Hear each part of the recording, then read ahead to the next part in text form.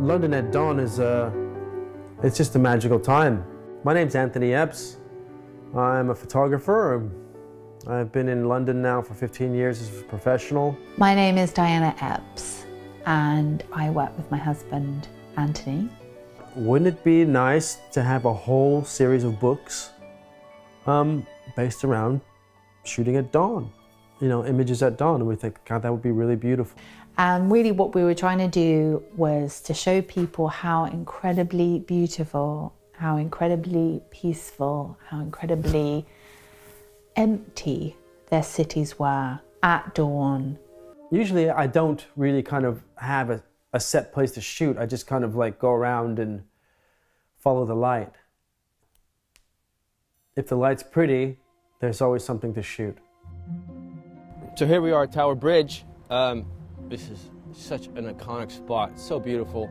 I'm trying to frame up a shot here, but I don't think I'm in exactly the right spot.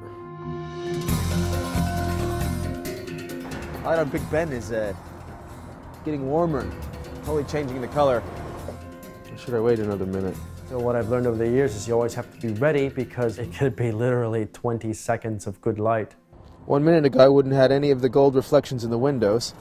He notices things that I think, you know, most of the world just don't, because it really makes me realize how much I need to stop and pay attention to the world around me. Today we're getting our F&Gs, which stands for folded and gathered, and it's the colour proof of the book. Today I find out if I get it right or wrong. I'm feeling really nervous because we've never done this before. I've never been through the process of printing a book. I don't even want to think about what would happen if when we open the proof it's wrong, because we would lose all of our money that we have paid for the printing. There's always potential for disaster. If the color is wrong, I screwed it up. Nobody else is to blame but me. You ready? Yeah. I don't want to see it, I don't want to see it, I don't want to see it. Okay. And That's too light. Yeah, that's all supposed to be silhouetted.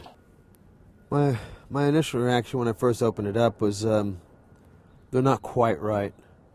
Everything's washed out. When we opened up the proofs, I felt really underwhelmed.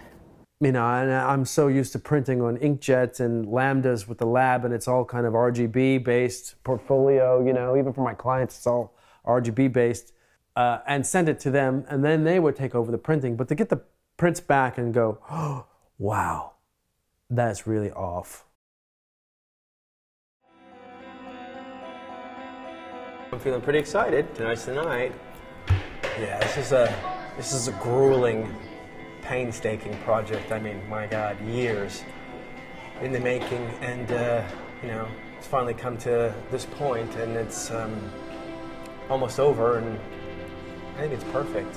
I think the exhibition is absolutely perfect. So the whole purpose of this evening is to launch our new publishing venture. You know, this is it. This is what we've been working on for the past 2 years. Thank you everybody for coming. This is the launch of Cities at Dawn Publishing. I was talking, I was laughing, I was signing books, I was seeing people I haven't seen in years, and you know, family was there, friends was there. Has it all been worth it? Of course it's been worth it. My family is happier than we've ever been.